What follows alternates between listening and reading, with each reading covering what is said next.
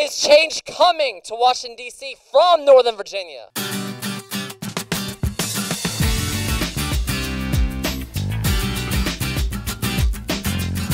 The reason that I endorsed Senator Wexton the day she got in the race last year was because I considered her to be one of my legislative role models. It had everything to do with who Senator Wexton is as a person, what she has stood for, what she has championed, and that time and time again she has been on the right side of our issues while at the same time getting stuff done. Please give the hearty, warm welcome to the next Congresswoman from the 10th Congressional District.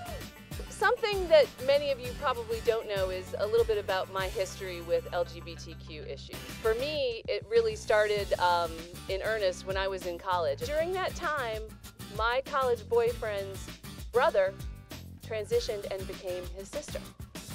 And this was, as I say, quite a while ago.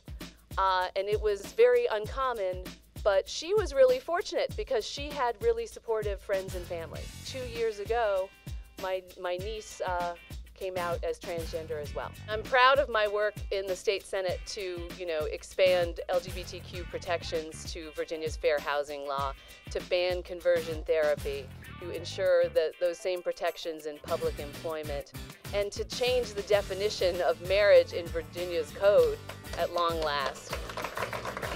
These are issues of basic human rights affecting my friends and my family. So it's always been, very important to me to make sure that we have true equality.